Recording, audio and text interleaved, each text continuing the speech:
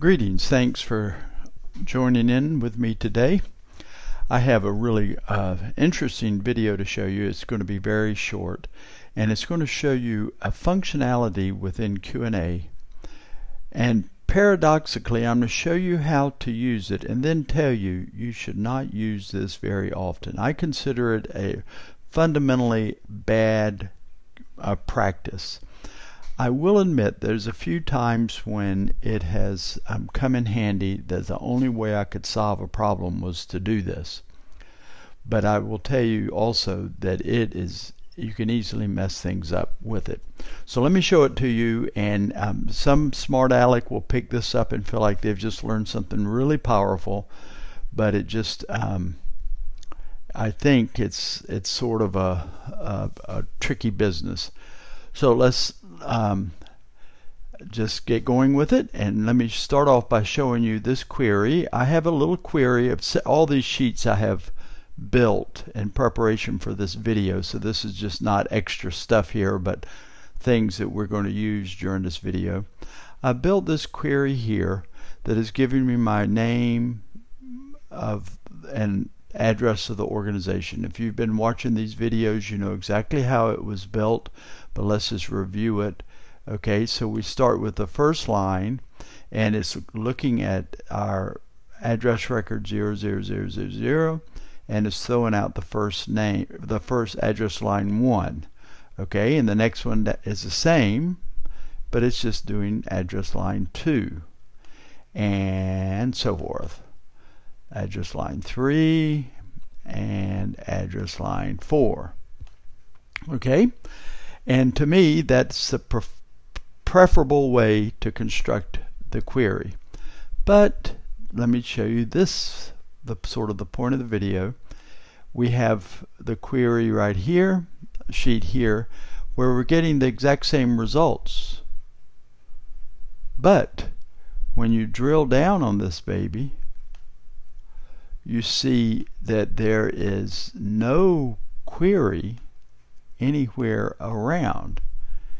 And for a lack of a better name, so if I wanted to fix one of these things, the query that is producing this is right here.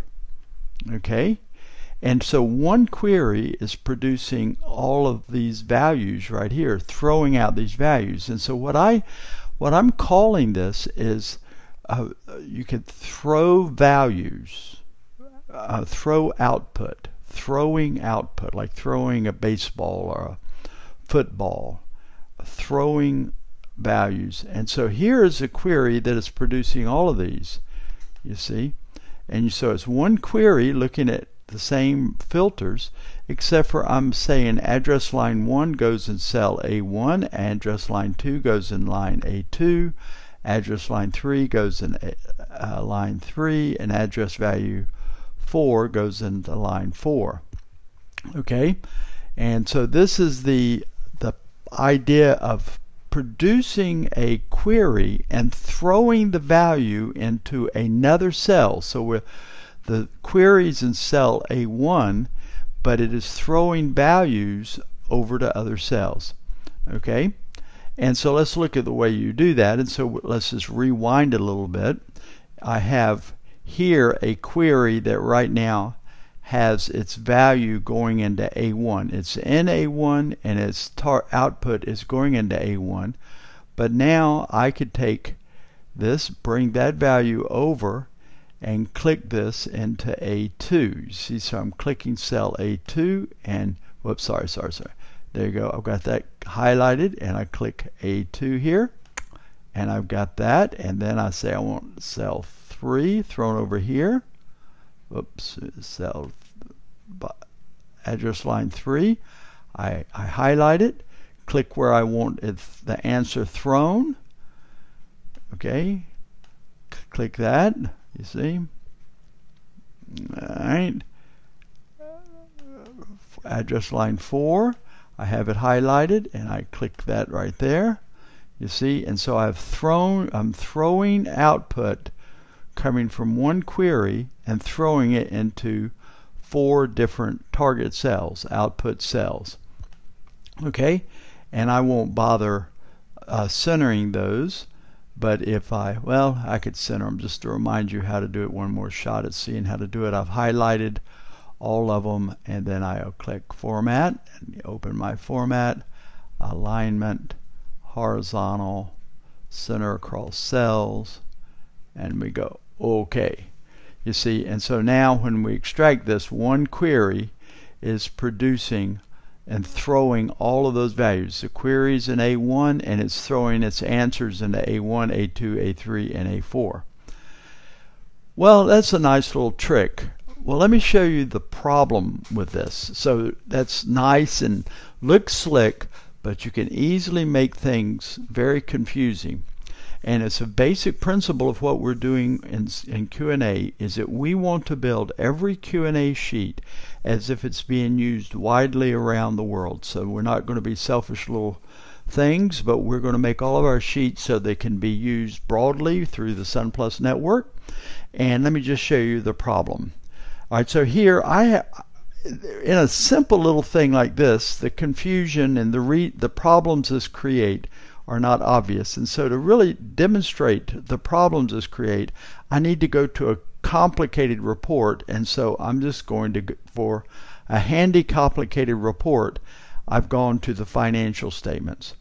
And I've got my financial statements here, and I'm looking at this, and I see I have a problem here in cell D1, a big huge negative cash figure. I figure I must have a problem, and I want to look at the query. Well, before I leave this view here, and I try to drill down, I can't drill down on that number, okay, and it's saying I can't drill down on it. And so I want to fix the query that's coming up with my cash figure. And so I come over here back to design view and go to the query that's coming up with my cash figure. So I'm doing double click here. Instead of opening the query, I've got nothing. That value that we were looking at a few minutes ago is being thrown from somewhere else on this sheet. I have no clue where that value is coming from.